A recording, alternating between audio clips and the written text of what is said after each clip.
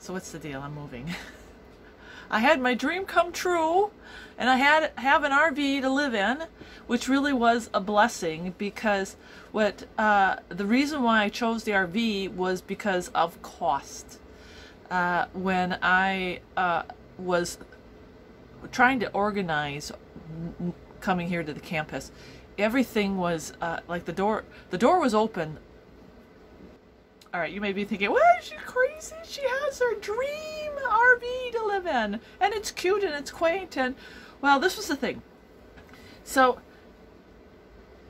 everything happened very quickly. In fact, up until the very last day here that I was at the Lifestyle Center and on campus, and not a student, the door didn't open till the day I was going to Wisconsin. I mean, it was like I was sweating bullets. And then the Lord's like, oh yeah, you're in. Just like that. Oh yeah, that day before I left.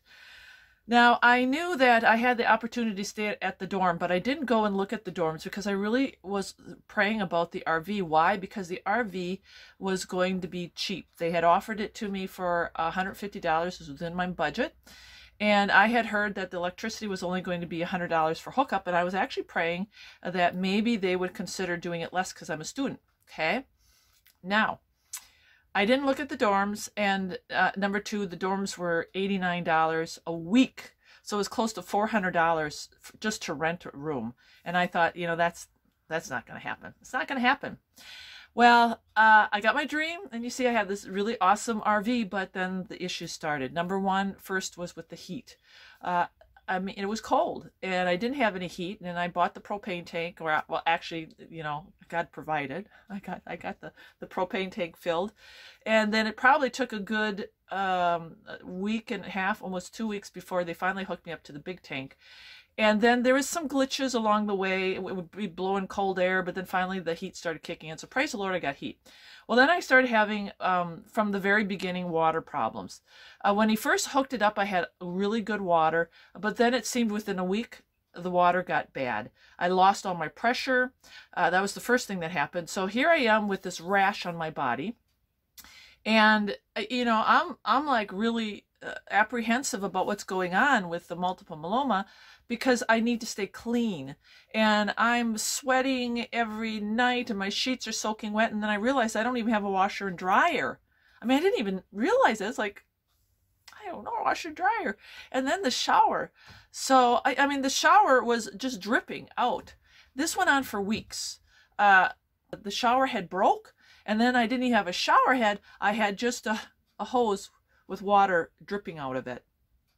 And finally, after I don't know how many weeks, they let me go over and take some showers at their RV, but they didn't even have good water pressure over there because it's an RV.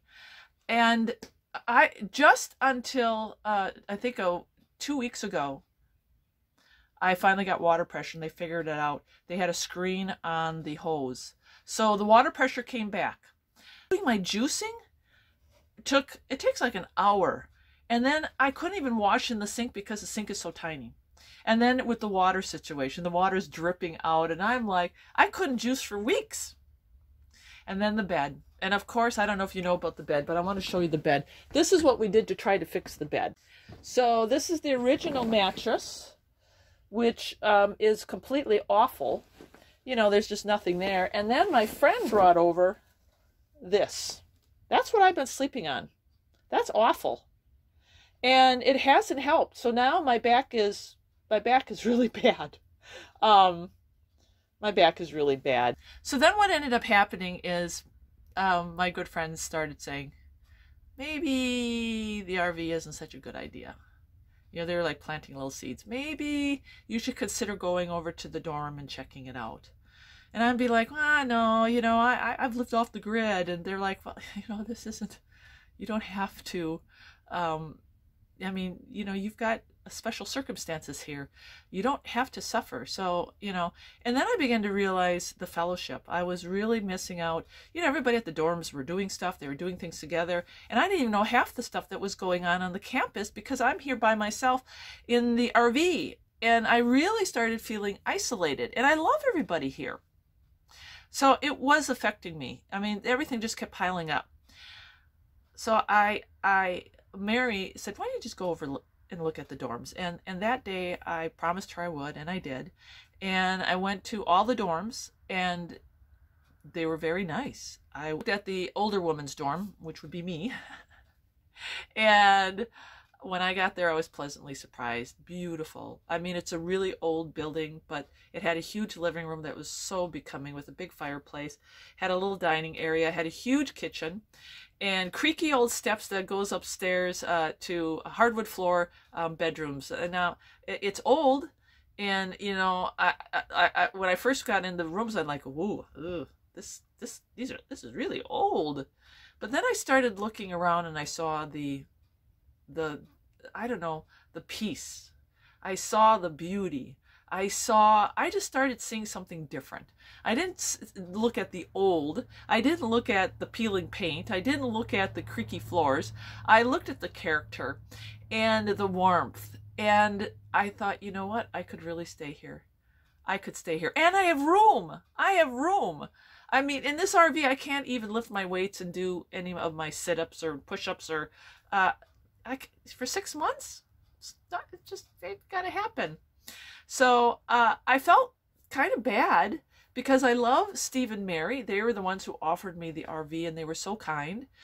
But here's the caveat. So this is the best part of the story. So I went back to the RV and I started praying about it. And I said, you know, Lord, maybe it was really my will that wanted this RV, and maybe, you know, I was wrong, and I wasn't really listening to you. You know, that happens. You get ahead of the Lord, and you think it's his will, and I'm still learning. But what ended up happening is I prayed, and then I was brave enough to ask Sylvia the next day about moving into the women's dorm after I saw it. I was kind of scared because, you know, they had gone through a committee to vote that I could stay at the RV. And, you know, that's when they decided to charge me $150 for utilities instead of $100. And that was really difficult to swallow because it really upped the price of staying here. So that was kind of disappointing news. But at least I was here. Even though the utilities were extremely high, I was still praising the Lord.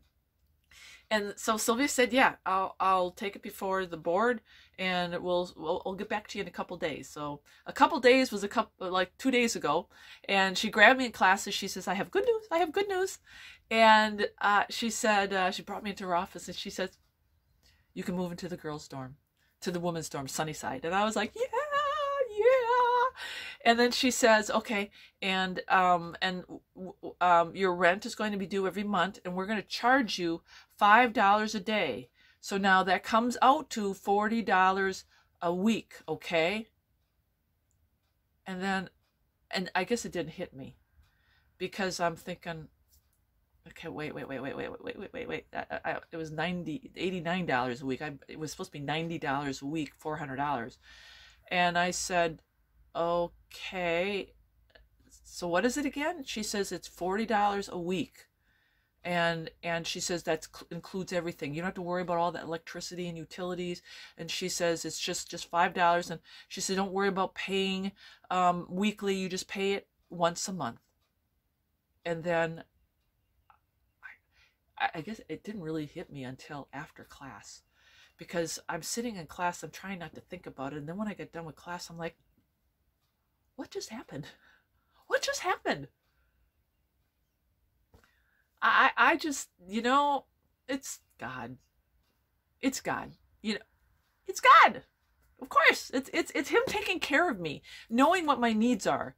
So now, not only am I in the women's dorm where the accommodations are so much better, but I'm paying what, $160 a month, which is 100 times better than what I'm paying here.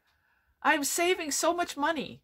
And you know, we all have, right? Let's raise your hand if you have problems with, you know, like making ends meet, right? But doesn't the Lord always come through when you need him, right? Right? So I'm moving out today, and we're going to be saying, well, I'm not moving out today, but I'm packing everything up. I'm getting everything organized, and you will not be seeing me here, but you'll be seeing me at Sunnyside. So that's the news. All right. And I'll take you over there and we'll have a little tour.